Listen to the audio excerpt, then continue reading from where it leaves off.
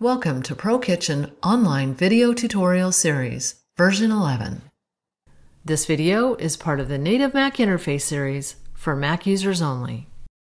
This tutorial is an overview of the native Mac design settings. Design settings are the parameters that need to be set when beginning a new design. Customer information, construction parameters, and texture selections specific to the current design are entered here.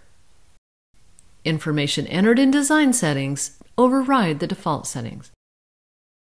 The first icon in the upper toolbar is New Design. Selecting this icon will begin a new design and open the Design Settings dialog box. You can also access design settings by selecting the Design Settings icon in the toolbar, or in Settings. When Design Settings opens, you'll see the Design Settings page and several tabs on the left. Begin by naming the design.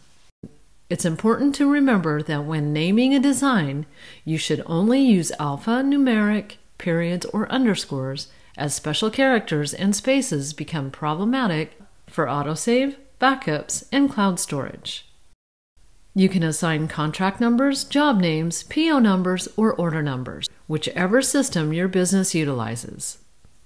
You can set the design status from preliminary design all the way through to install, and specify who processed the design as well. The creation date and last modified fields are system settings and cannot be changed. You can also add notes. However, these notes are not confidential and will be included on reports. You can add or edit the current logo here if you wish. Simply left-click the Select button, browse your computer, and choose your logo image.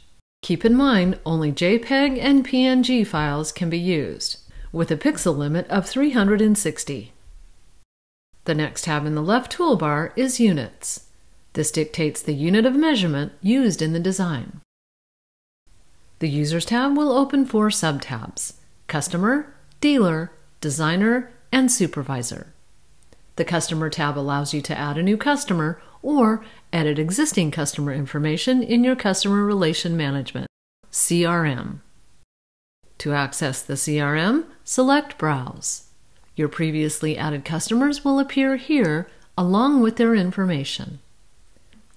To assign the design to an existing customer, select the customer, then choose the Select button at the bottom of the page.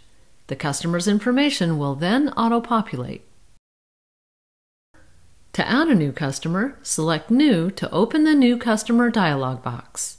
Enter as much information as possible for a complete customer record that allows for a comprehensive search. Select OK to save. To edit a customer, select the customer, then select Edit. When the dialog box appears, edit the customer's current information and select OK. You can also delete customers. Simply select the customer, then select Delete. A dialog box will appear and ask to confirm the action and whether or not you want to delete the design files from your hard disk. The design files in cloud storage will need to be manually deleted. The Dealer tab is where you'll enter your information.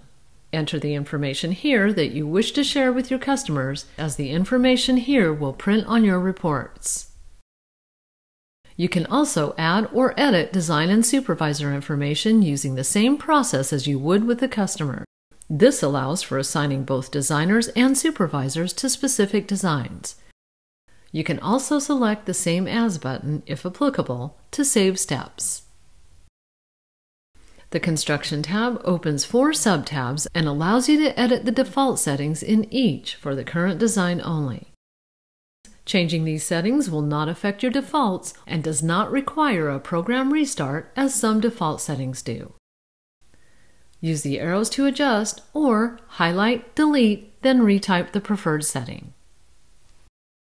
Adjust your wall thickness, zone width, and wall heights if necessary, using the same method with the up-down arrows or highlighting and typing. You can access and readjust your design settings at any time. If you need to change the wall heights after you've drawn the walls, then select Apply to Existing Walls. The program will then automatically adjust the heights for you. If there are different wall heights used in your design, you'll need to adjust those manually within the individual wall's attributes. Wall items alignment allows you to set the wall items using top alignment or bottom alignment, with top alignment being the distance between the top of an item and the ceiling, and bottom alignment being the distance between the bottom of an item and the floor. You must consider the size, distances, and other measurements specific to your current design and adjust all settings accordingly. The countertop settings allow you to make changes to the countertop overhangs and thickness. You can also adjust the backsplash specifications as well. The other tab gives you two options: adjusting the nomenclature orientation and setting the auto offset for your hoods. The Moldings tab opens your molding settings for the one-click molding feature. Select to enable, choose the catalog from the drop-down menu, then select the product. Hovering over the product allows a preview of the item. Repeat this process until all your moldings are selected. If you don't set your moldings prior to selecting the Add All icon, you'll get a dialog box letting you know the settings need to be set. The trim allowance setting indicates how much extra trim is added over the total sum of your moldings.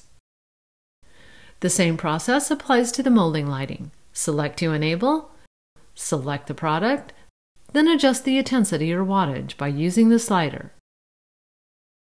Again, if you don't make your selections here prior to selecting the Add All icon, you'll get a dialog box asking you to do so. The Textures tab is where you'll set the textures for the current design that will override the default settings. If you don't modify the textures here, the default settings will apply. To modify the textures, choose the Select button to the right of the element to open the Textures catalog. Once the Textures catalog is open, you can browse the folders or search for the texture name or number in the search field above. Select the textures to see a preview in the right panel.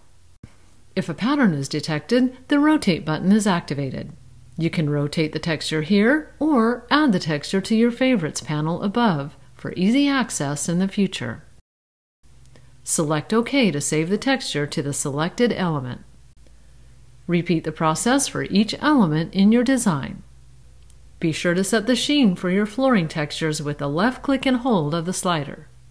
You can come back anytime to change the textures, set the sheens, or rotate the textures. Select OK to save.